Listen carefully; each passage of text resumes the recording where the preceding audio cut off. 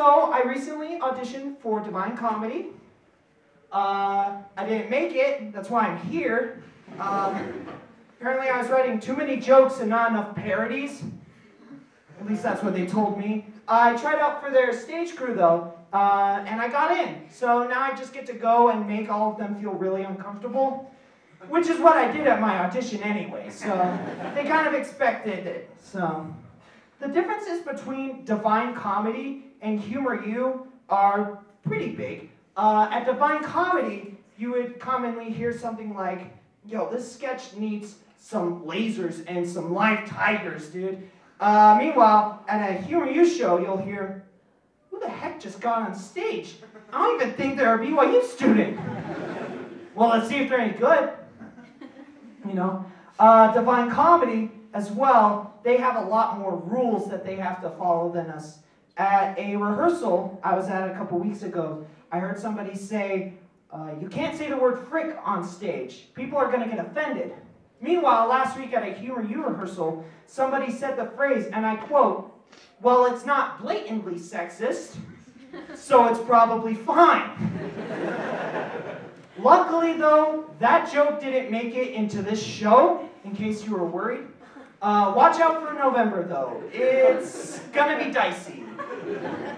I mean, Humor U can get away with those types of jokes because they're simply not as big as Divine Comedy. There's actually 3 comedy groups on campus. We have Laugh Out Loud, we have Divine Comedy, and we have The Funny One. I honestly like Humor U the best because they let me perform here. It's at the top of my book. Divine Comedy and Laugh Out Loud are very picky about who they let perform comedy. Here, if it breathes, it sells tickets. And it also doesn't hurt to share the same haircut with everybody else in the group, as you will see tonight. Humor U, honestly, is kind of an outcast when it comes to these comedy clubs, despite how clearly funny we are. The Divine Comedy and Laugh Out Loud always go to each other's shows. They get into them for free. They have sleepovers, all that gross stuff. Meanwhile, Humor U was put in the building furthest from any other building on campus. Did you guys notice that? They just stuck us as far away as possible. And with the honor students. Ugh. It's as if somebody said, what are the 2 most annoying know-it-all groups on this campus? Let's put them together and get them far away from us as possible. Hopefully, at the end of the year, we'll have a couple normal people. They'll balance each other out. Honestly, I see myself as the authority on all 3 types of comedy. On all 3 comedy clubs. I perform here, I stage managed for Divine Comedy, and I have laughed out loud before. So there you go. Let's see. I have laughed out loud before. At some point. The 3 comedy groups are just so very different from each other, honestly. One of the big differences that they have, actually, this just came to mind, was the types of things that they throw out to the audience.